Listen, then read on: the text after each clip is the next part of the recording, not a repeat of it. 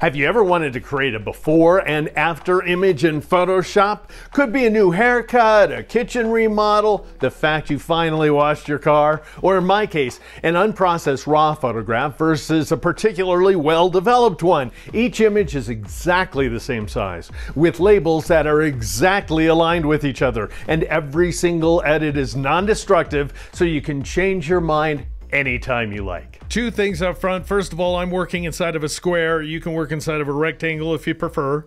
And obviously, I've got my before image at top and my after at bottom. You might be working side by side. That's just fine. All of this stuff translates. And so I'm going to start off by going up to the File menu and choosing New.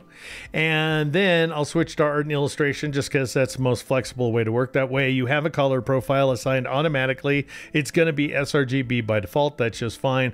I'm thinking Instagram, which were I working with the square would be 1080 by 1080 pixels, but I like to work bigger than that. I like to multiply these guys times 2 or 3 or 4, just because you can always downsample very easily, right? Upsampling is tougher. And now I'll enter 2160 for this guy. So does that make sense? You could upload an image this size to Instagram and let Instagram do the scaling as well. Anyway, I just got a comment on this. The create and close buttons are in opposite locations depending on the platform. Here on the PC, create's on the left. On the Mac, it's over here on the right. I just hate that because if you're cross-platform, I'm sure you've run into this. And you've probably been like, what? Because you sit here, you fill out the dialog box, and you accidentally click close. And then you're like, what'd I do? Did I just close out? Am I an idiot? It's not your fault. It's because you've gotten used to this being the create button on the Mac, and here you are on Windows, you got to click on this button. I wish that just Adobe, come on. And so with that needs fixing. All right, so now what I want to do is I want to take my scorpions and I want to put them inside of boxes. And so I want non-destructive crops, and you can do that. You can work with the frame tool. I just happen to loathe that tool like so much I can't even tell you.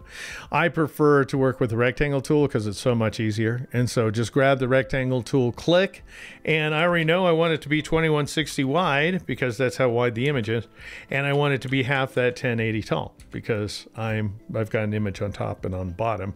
Click OK, and I give myself, in this case it came up green, might come up black for you, might have a stroke. In your case, get rid of the stroke unless you want a stroke. I don't have a stroke. Can you see? There's no strokes going on. But if you do add a stroke, it will appear in your final composition. Anyway, I'm going to switch to the black arrow tool right here, if you prefer, the path selection tool. And it's got a keyboard shortcut of A for arrow, and drag this guy up so it snaps into the proper location. And then I'll change the name of this layer to top, and it'll create a copy of it. Jump. By pressing Control-J, Command-J on the Mac. And then I'll rename this bottom one, Bottom. I know, right? And then I'll drag this guy down so we can see it, so it snaps into the proper location. It's a little confusing that they're both the same color, so I just like to change them. This does not matter in the least what colors you go with. It's just helpful to have two different colors at work. All right, now I want to go get my scorpion. It's a Hadrurus spotix. I believe it's pronounced something like that, a Hadrurus. Whatever. Anyway, black hairy scorpion, even though quite obviously it's blue. I would call it baby's first scorpion because this is the first scorpion I ever saw that I captured raw with my iPhone. And if you like a little bit of biology, entomology, if you like, mixed in with your Photoshop knowledge, then by all means subscribe and turn on notifications. All right, now I want you to see that this is a Camera Raw Smart Object. That will become important later, but that means everything I do to it is non-destructive. So just open in Camera Raw, hit Open Object, so forth. Now what I'm going to do is switch to the rectangular marquee tool, just because it gives you the best shortcut menu. Notice if you right-click, then all of the commands are there, including Duplicate Layer. Now, I want to send this not to new, because that would be yet another new image. I want to send it to Untitled 1, which is the new image I just created. And I'll click OK and switch to it. Now I have this big scary scorpion, which apparently it's a low venom. It's a non-fatal bug. for what it's worth. And that's digitally so when you're just working on it virtually like we are. But I'm going to go ahead and move this guy around. You can control drag if you like to move the image. That's command drag on a Mac. What I need to do is I'm going to drag it down so it's in front of bottom so we can see that it's way too big. So I'll go up to the edit menu and choose free transform. And assuming that my width and height values are linked together, which they are, I'm just going to change either one of them to 72%. Obviously, your specific scaling is going to be different. You could also rotate it or something like that. I don't want to. I like this just fine. And this is kind of where I want it to be, right? But that's no good. You don't want to put it where you want it to be yet. So we'll get there in just a second. You're gonna love that step too. It's a lot of fun. And right now though, you just want to move it down so it snaps to the top left corner of its rectangle right there, which is bottom. All right, and then just press the enter key in order to accept that change. Now we need to make a copy of this guy. I could just jump it, but if I do that, they're both linked to the same original. And so then if I went and made a modification to the unprocessed version of the Scorpion, then I would change the processed version as well. So what I need to do instead, right click and you choose new smart object via copy. You may know about this one. This way you have two independent versions of your smart object that edit independently as well. So I'll go ahead and choose that. And there it is. Now I'll move it on top of the green guy, the green rectangle, switch to my move tool up here and just drag it into position so it snaps top left once again. So just like it did for this bottom Scorpion. All right, let's go ahead and put them inside their containers. And you do that just by clipping them. And my favorite way to clip, there's a bunch of different ways, is to press the Alt key or the Option key on the Mac and click on the border between the two of them, like so. Do you see that, the horizontal border? That's a little confusing so far. So let's do the same thing for this guy. So you click, you Alt or Option click on the border between the layer you want to clip and the layer that is going to do the clipping. And we now have two independent versions of this particular Scorpion. Hey, real quick, instead of positioning your images so that they're precisely flush, would you like them to have a bit of a border, one that is uniform, not only all the way around, but across the center as well? Just so happens I show you how to do exactly that at my Patreon, which is patreon.com/geeknow. And now, back to those Scorpions already in progress. And now what I want to do is I want to make a before version. So he's after, the bottom guy's after, but the top one's going to be before. So I'll double click on it and that'll bring up, because it's camera raw smart object, that will bring up camera raw. And I'll click on the triple dot and choose reset to default. But I decided that is quite different. It just doesn't look all that different. I did all kinds of, this is before, by the way, just so you can see. I did all kinds of retouching in here so he doesn't have a stick in his claw, all this other stuff. But it just doesn't look that different. So I need to cheat, is what I'm saying. So I'm going to browse my profiles. Click Browse Profiles right there. And then I'm going to twirl open Vintage and go with Vintage 3, because it looks like a before version of the photograph. It'll stand out really nicely. And what's interesting about these, in case anybody's thinking, gosh, you know, that'd be great if you did a video on these, because they're work inside Camera Raw and Lightroom, by the way. There's tons of different profiles available to you, lots anyway. And I don't know what they weigh. And I'll click on back. And notice that they don't carry settings along with them. They don't reveal their settings. So you can add settings. If you thought, oh, this is way too bright, you could take down the exposure. I don't want to. I want it to look overly bright, but you get the idea. And then you can play with the amount and so forth. Anyway, what I want, in order to make these two images align with each other, I've got to twirl open optics. This is where you just have to accept that this is a fact.